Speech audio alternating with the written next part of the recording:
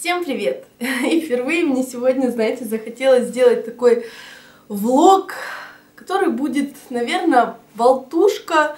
Мы с вами поговорим. Я ничего не планировала, я просто дело в том, что налила себе чай и думаю, почему бы, пока я одна дома, это такое редкое исключение, когда я могу находиться одна на кухне, потому что у нас кухня это такое место просто, где мы все постоянно. Сейчас я села около окошка, но я его закрыла шторками. Сзади меня один из холодильников, рядом второй холодильник путешественника. Ой, там микроволновка, ну короче. Не буду, конечно, я делать сейчас вам экскурсию, хотя у меня есть видео целое про кухню. Заварила себе чаек, который я сейчас обожаю, очень сильно люблю, показывала в покупках Сайхерб. Это вот такой вот чай с манго, зеленый чай. Этот аромат, он меня манит, дурманит, я вообще люблю зеленый чай. Я взяла сейчас шоколадки. Короче, решила я наконец-таки попробовать, они мне мозолят глаза и думаю, ну хоть по 5 граммулечек каждая я попробую, пока буду болтать с вами. Почему бы и нет, заодно расскажу мнение свое на этот шоколад. Это мастерская шоколада «Добро». И я вам как-то показывала то, что мне пришла посылка, и я понимаю, что нафиг, так как он натуральный, он без сахара, скоро срок годности еще пройдет, а здесь ну просто все шикарно. Такой состав. Вот, например, я сейчас взяла, у меня шоколад столичный на меду, 70% какао. Ну, давайте я буду его, здесь 90 грамм в каждом. Давайте пока я буду... Ой, упаковки эти меня сведут с ума. Пока я буду открывать, я хотела вообще рассказать о своих последних событиях в жизни, так как в Перископе, в принципе, я бывает веду трансляции, рассказываю вам это. То здесь, конечно, на YouTube я не говорила, не все знают, что моя жизнь просто перевернулась на 360 градусов, я все очень-очень резко изменила. Вы помните мои поездки в Дагестан, когда я говорила, сейчас приезжает любимый, я уходила, еще что-то, то сейчас это все изменилось, потому что я приняла такое решение, что эти отношения мне не нужны, что их нужно заканчивать. И да, сегодня мы с вами, наверное, и поговорим про отношения в большей степени, потому что действительно я считаю, что если ты понимаешь, что что-то не так, не просто что-то не так, а то есть вообще понимаешь, что это не тот ход действий, какие бы не были чувства, как бы все, мол, не было замечательно и хорошо, я из тех людей, которые это закончат и пойдет дальше, несмотря ни на что. Вот. Так, сейчас я тут пытаюсь, смотрите, как все упаковано. Опачки. Так, вот, и поэтому, да, я извиняюсь, что у меня возможность не всегда есть попить чай. Посмотрите, какая-то красота. Вообще просто, правда же? Нет, я должна это даже сфоткать. Я это параллельно, пока говорю с вами, буду фоткать. Ну просто мне жалко это съесть и не сфоткать. Вот. И отношения, они должны приносить действительно, ну, какой-то такой, скажем, как минимум это должен быть позитив. Вот, на фоне пусть будет холодильника.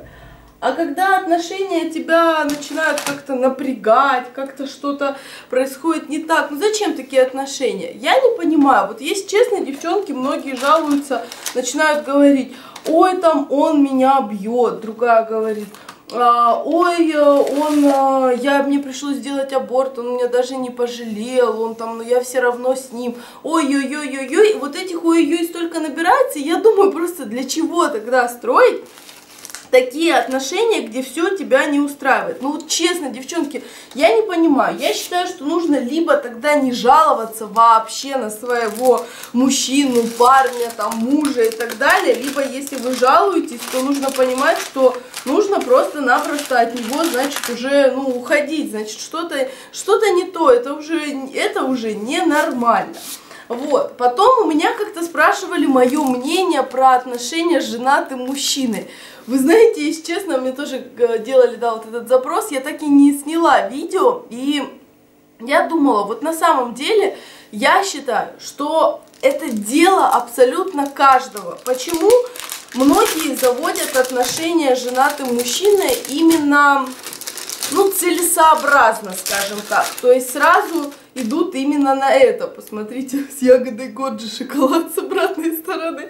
Я просто решила распаковать все 3 и потом уже попробовать, пока чаек остывает.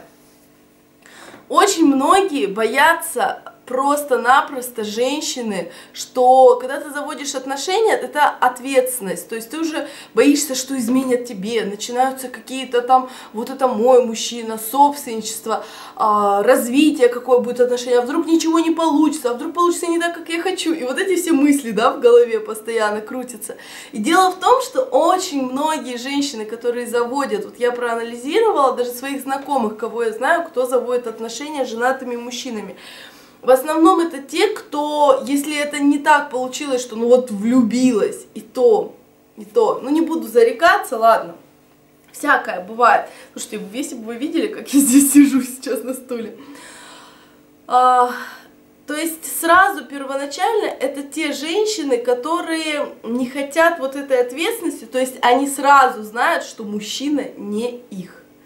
И это успокаивает, и вроде как нормально, все можно, ну вроде вот он есть и есть. Очень многие боятся вообще отношений. И поэтому тот формат, когда это мужчина на ночь, на час, на 2 и так далее, и он что-то для тебя сделает, их устраивает.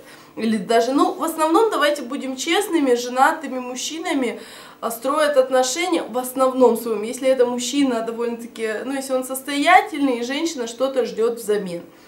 Я опять скажу, я не буду никого осуждать. Это право абсолютно каждой. И вы знаете, я даже на YouTube заметила, иногда читаю комментарии у некоторых девушек, которые, например, одиноки, и что им пишут подписчики. Откуда у тебя деньги на это? Кто у тебя спонсор? Да даже мне как-то писали, кто тебя спонсирует. Знаете, и просто, ну, конечно, это все смешно, потому что, ну, во-первых, может, никто и не спонсирует, не думали о том, что работа может кормить человека и так далее. Поэтому, да, давайте сейчас мы продолжим. Я только хочу это очень заснять, и мы продолжим. Сейчас я покажу свой шоколад. Блин, он такой просто классный. Чтобы вы понимали, о чем я говорю. Вот я распаковала еще один с ванилью, потом с ягодами Годжи, но он выглядит весь одинаково, блин. Все, сейчас я аккуратненько разломаю и будем его пить и болтать. И есть, пить и болтать шоколад. Ага. Так, начинаю жевать 70% какао. Офигеть. Ребят, это очень вкусно. Правильное питание, как бы не сорваться. А ну-ка. У меня будет дегустация на медузу. Короче, у меня получается не влог, а Наташа жрет.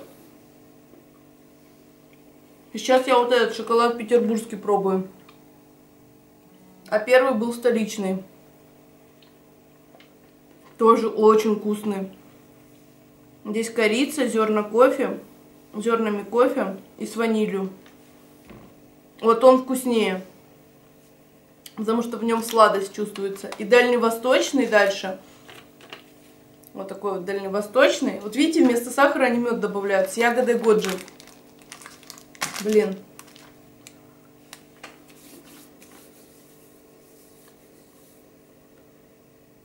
Ну все, сейчас я похудею. Вот он получается как 70% какао примерно, только еще добавили Годжи.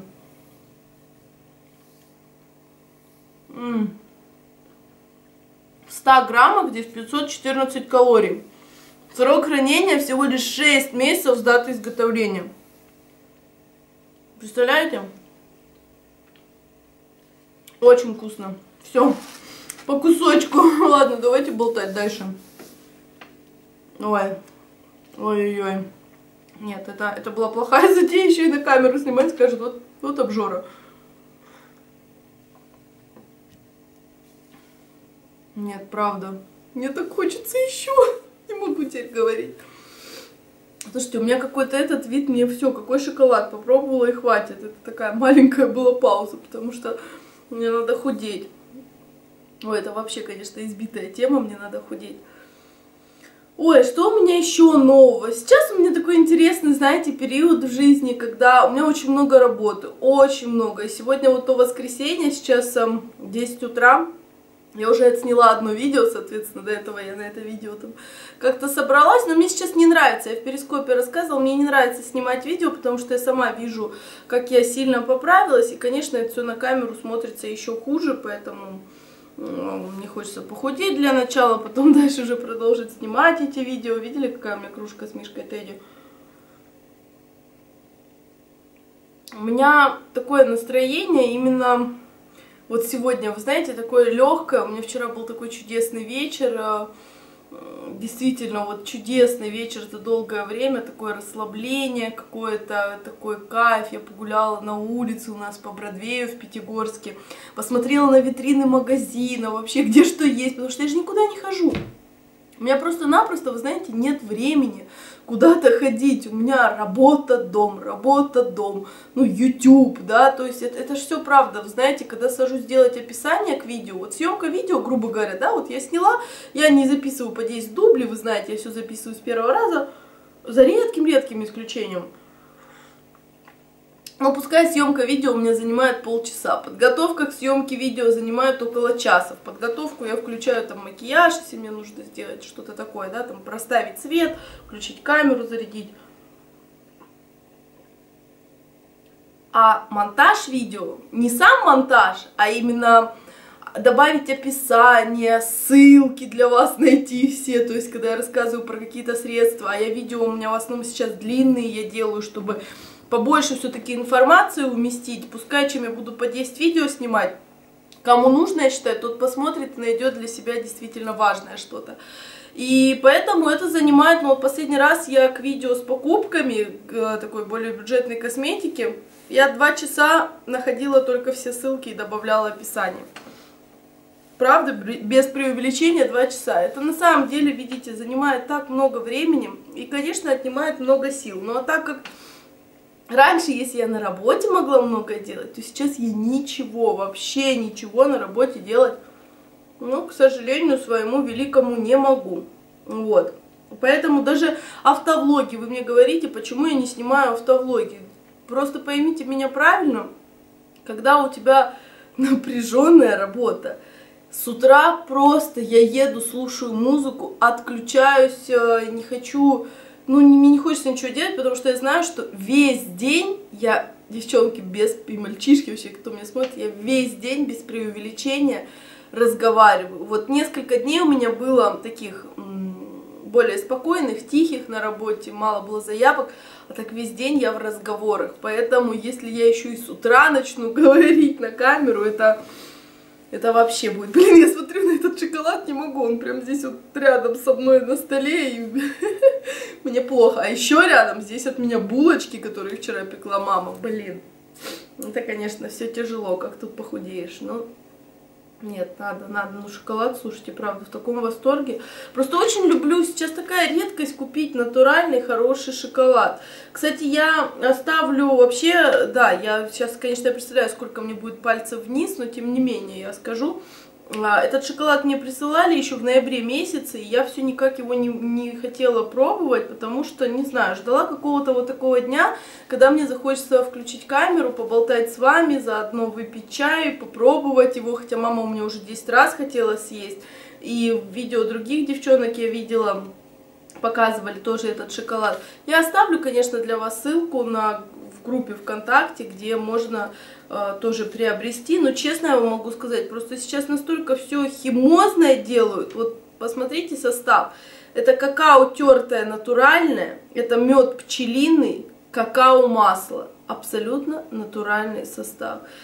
Просто сейчас, правда, такую гадость делают, что, не знаю, вот здесь тоже какао тертое натуральное, мед пчелиный, какао-масло, зерна кофе молотые, корица, ваниль натуральная. Ну, все натуральное, здесь аналогично, в дальневосточном, наверное, год же.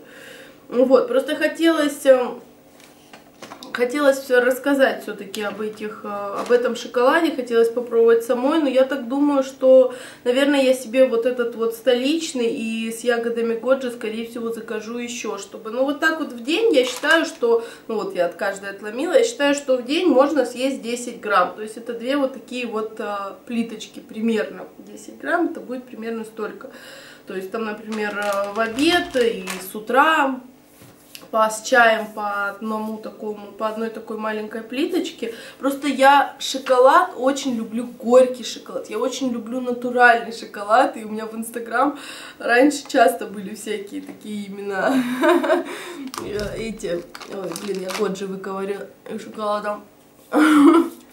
Я как моя крестница буду все ковырять. Да, что. У меня даже один человек за мной ухаживал, он мне плитками огромными дарил горький шоколад, зная, что я правда, я вот молочный так не люблю, я именно люблю вот горький, я люблю натуральный шоколад. Ой, сейчас буду себя настраивать на уборку, так как хорошо, что я все с утра такое необходимое для себя сделала. Мне нужно убрать, постирать, свою косметику привести в порядок, вымыть кисти, разобрать кое-что, с пустыми баночками разобраться, отредактировать видео, которое я сняла. Поэтому, да, как бы на весь день, вот тоже выходной, казалось бы, честно, хочется так выходной включить какой-нибудь фильм, лечь, расслабиться и ничего не делать. А завтра ведь снова на работу, и до следующей или субботы, или воскресенья работать. Честно, вот знаете, впервые в жизни я могу сказать, что никогда, вот, наверное, не помню, когда так говорила, что мне не хочется работать в том плане, вот мне бы хотелось бы, наверное, быть какой-то домохозяйкой. Просто настолько сильно что-то я устала. Наверное, себя зарабатывала бы, ну, в раза 2 еще больше, чем я зарабатываю, тогда бы у меня было бы больше оптимизма. Хотя, ладно, не буду жаловаться, и так потихонечку нормально все у меня. Мне какие-то сообщения приходили, сейчас посмотрю, кто мне тут писал. Мама писала, что из продуктов купить. Ой, в общем, да. Так что вот такие вот у меня новости, так что я не могу сказать, что я снова прям одна, я вообще одна не бываю никогда, мне не одиноко, я всегда знаю, вот чего не хватает очень многим, и слава богу, у меня это есть, это то, что почему-то девушки, когда они так боятся сильно расстаться с парнем, который их даже, там, с мужчиной, который их даже не устраивает, только потому что они говорят, я кроме него никому больше не нужна, никому. Это так странно для меня. Но почему? Почему? Откуда берется эта низкая самооценка? Самооценка не должна быть высокой и не должна быть низкой. Она должна быть соответствующей. Понимаете? Вот иногда, правда, вижу таких красивых девчонок, не глупых, нормальных. Ну какая там самооценка, просто плакать хочется и думаешь, ну как так, почему ты себя настолько не любишь? И не понимаю, когда, вы знаете, многих вещей я не понимаю. Вот у меня подружки, когда начинают, знакомые, да, я испугалась, у меня коты наверху начали бегать, а я так аж не поняла, что за звук. Когда начинают вот прям вовсю рассказывать свои отношения, ну это семья, это дом, это твое, не надо это выносить на всеобщее. Вы знаете, у меня очень многие, когда кто-то там спрашивал, как у тебя дела, там, называли имя, да, с моим мужчиной. И когда я говорила, да, мы расстались, я рассталась там с ним, я ушла от него, мы расстались. Как? Ты же говорила, у вас все отлично. Вы понимаете, у многих людей ступор. Потому что люди думают, что ты должна жаловаться и говорить, у меня там все плохо, меня он козел, меня не устраивает то-то, то-то. Это неправильно. До тех пор, пока ты с мужчиной, ты не имеешь права его хаять. Если он плохой, ты не лучше, раз ты находишься рядом с ним. Каждой твари по паре, да, не забываем. Поэтому я не была такой всегда, я этому научилась, и правда, я свои отношения, я даже близким могу начать рассказывать какие-то нюансы в отношениях только тогда, когда я уже знаю, что я от этих отношений уйду, что я расстанусь, но просто мне нужна какая-то поддержка большая, потому что, конечно, я тоже, вы не думаете, что я такая бессердечная, что я такая вся прям жесткая и все вот, мне так легко развернулась, ушла. Нет, я тоже к этому шла, я уехала, я думала, у меня была куча своих обстоятельств, у меня столько всего было, но опять-таки, я просто не хочу это все, я и так считаю, что я немало сейчас сказала, я не хочу это все выносить, скажем так. Слушайте, думаю, что у меня так блестит лицо, я поняла, посоветовали мне хайлайтер жидкий добавить в тональный крем, добавила, теперь все блещу, блин. Ой, в общем, вот такие вот дела. Хочу очень супчик себе сделать, грибной крем-суп. Может, наверное, сейчас грибы есть, наверное, посмотрю. Молоко есть ли, со сливками не хочу делать, а вот с молоком, если есть какое-нибудь нежирное, можно было бы сделать. Вот, поэтому, да, учтите этот момент. Просто, честно говоря, приходит много, у меня когда-то была идея сделать рубрику такую психологическую, приходит довольно-таки много сообщений в личку на эти темы, особенно кто посмотрит перископ, всегда как-то так, вот, ты правильно мыслишь. Ну, нет, я со своей колокольни мыслю, это тоже может быть неправильно. Но не могу сделать эту рубрику просто потому, что я, во-первых, не имею права давать навязчивых советов, я считаю, а во-вторых, у меня просто нет времени на это все. Мне проще написать, ответить человеку. Кстати, такие проблемы с почтой вообще. Письма. Мы с девчонками обменивались письмами. То мое письмо теряется, то мне письмо теряется. Я вообще в шоке. Ну, посылки вроде, да, доходят нормально. Почему так письма теряются? Я не понимаю. Просто так обидно, когда ты вкладываешь открыточку, с душой пишешь это письмо от руки, там, не печатаешь, да. И вот так вот получается. Поэтому немножко отошла сейчас от писем я тоже. Так как, правда, тоже как бы вкладываешь в это свою душу, время, а получается до человека это не доходит. Так что обидно. Ладно, буду закругляться. Понимаю, что видео, наверное, получилось вообще ни о чем. Ну, мне так хотелось попить чаек вместе с вами. Что да, попила. Как раз его допила. Ладно. Всем спасибо за то, что вы были на этом чае-влоге со мной. И пока-пока.